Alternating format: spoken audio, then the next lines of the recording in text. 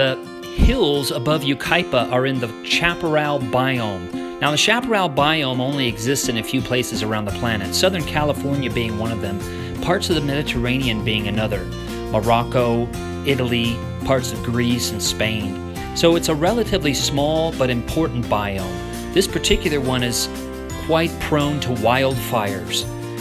Now, the Chaparral Biome is home to many interesting and endemic plant and animal species. It also, in Southern California anyway, faces lots of land use pressure from urbanization.